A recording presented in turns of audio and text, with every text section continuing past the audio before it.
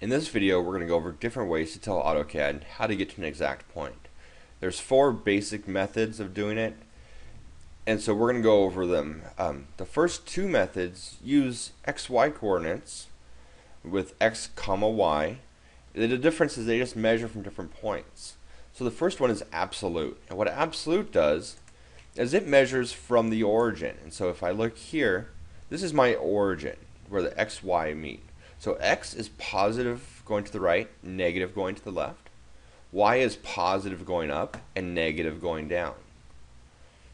So if I drew a line and I just used an alias, L for line, now I can tell it my first point is going to be at 0, 0. I need to turn dynamic off. So I'm going to use turn dynamic off, so I'm using absolute by default. So line 0, 0, enter. So now I've got a line starting at the origin and going wherever I want it to go. So maybe I want it to go over 1 and up 2. So I would type in 1, 2. Now let's say I want this line to start and go for another 3 inches straight out to the right. What would be the coordinates for that? Well, it would be, because we already have 1 on the x, so it would be 4, comma, and we're already up 2, so 2. If I wanted this line to go down 1, it would be 0, comma, negative 1. Oh, no, it wouldn't, right? Because it would really be 4, comma, 1. So I'm going to undo just that last segment. Get 4, comma, 1, and there I go. Because remember, it's measuring all the time from the origin here. If I turn dynamic on, dynamic is using relative, which we'll talk about next by default. So if dynamic is on and I want to use absolute, I have to put the pound sign in. So I could tell it pound,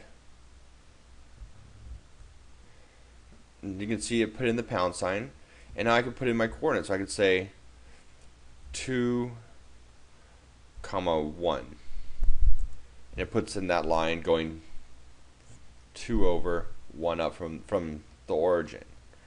You don't say enter to get out of it.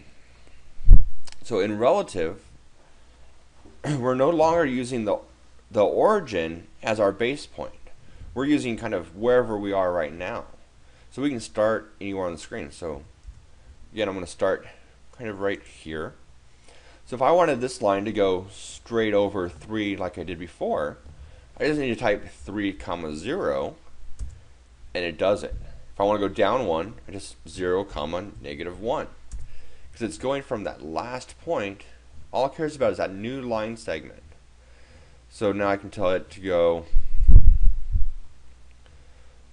negative 2, comma 0, negative 1, comma, negative 1. You can see as it's making its way around. So this is a real handy way. I like to use relative a lot, unless I'm doing something that actually has fixed coordinates, like a map or something that it has real coordinates that I need to go off of.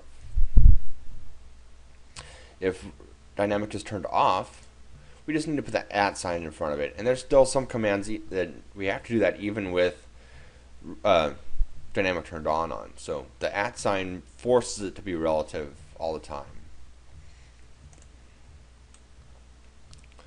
The next method is using relative still, and that's usually how we'll do it. We'll do polar coordinates. So now instead of using XY coordinates, we're telling it a distance and an angle. So if I start here, and the way angles are measured in AutoCAD, as you can see, it's showing zeros out to the right, and we kind of go around counterclockwise in a positive direction. And this is kind of fooling you, but now it's measuring it from here going clockwise, and these are actually negative angles. So if I want it to be 30 degrees up and 5 inches long, I'd say 5 less than 30. If I want it to be 30 degrees going down and 2 inches long, I'd say 2 at negative 30. So that puts that in there. So you can kind of see how that works. If I wanted to go straight to the right, I could say 1 angle 0, and then put that in. 1 angle negative 90 would make it go down 1. So that's relative polar. The next method is the one that I use most often. It's called dynamic distance, and using the polar snap and tracking with it. So I'm going to turn polar tracking on here, and if I right click on that, I can see a list of different angles that it'll snap to. So if I draw a line, you can see now it's got a little green line, little green dotted line coming out to the right. That's because it's snapped in right at 0. If I move it up, it doesn't have that line anymore until I get to 45 degrees. And I'm not quite there, but I'm close enough that it jumped over to it. And as long as I have that green line, I know that that line is going to be dead on at 45 degrees. And I can just type a distance on how long I want that line to be. So if I want this to be 3, just type 3, enter. Just point it down, 1, enter. And I can just point the direction I want to go and type how far I want it. If I want an angle that's different than what I have on my settings here, so let's say I've got it set at 45, but I do want it to be 30. I could use polars like I did before, or I could say I want it to be, I just hit tab. See, tab is switching between those two values. Go to the angle, I tell it I want that to be 30, and hit tab again. Now that line is me at 30, and I can either just drag it and click, or I can type in a distance that I want it to be, and hit enter, and it'll go to that distance.